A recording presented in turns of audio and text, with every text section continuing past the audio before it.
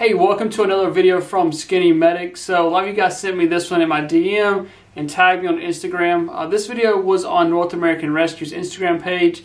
Holy crap, did it get a lot of comments and people back and forth talking about no tourniquet. So it was a lot of good discussions, but a pretty cool video for an after action report. So we'll take a look at it here, and fair warning, there's some blood. And I'll say it just because I can, this video is sponsored by Medical Gear Outfitters. You guys buying your first aid kits and supplies over there help support what we do over here. So I appreciate the support at medicalgearoutfitters.com.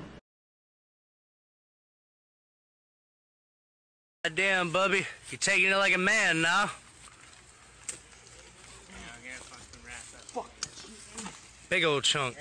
Motherfucker. Let me see. Whoa, Lord, Bubby. Let me see this thing. Back up for Get up here, too.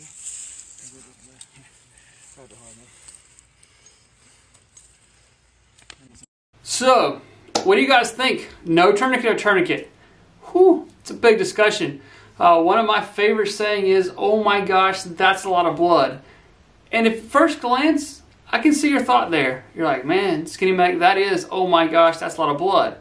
But if you really take a look at the video, we'll kind of slow it down here.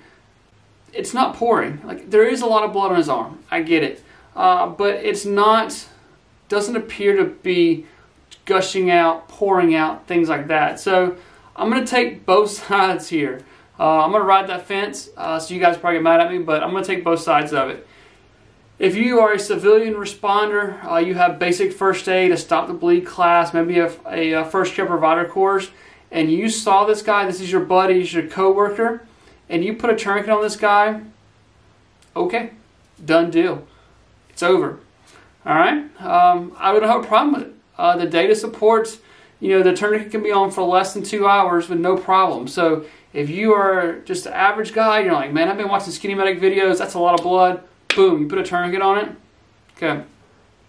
But I will say, remember our first rule when it comes to hemorrhage control. It says that we apply good solid direct pressure first.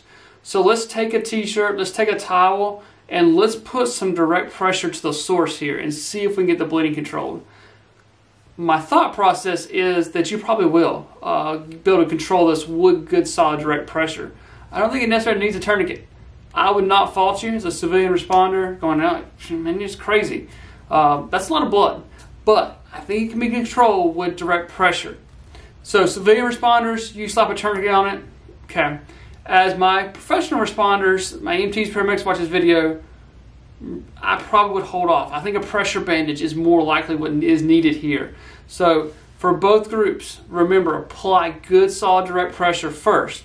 If you cannot get the bleeding control, then we need to escalate and do a tourniquet. But I think a pressure bandage with some good solid direct pressure here might be the choice. Thank you guys for watching. You never know when you'll be the first responder. Remember the right gear and the right training.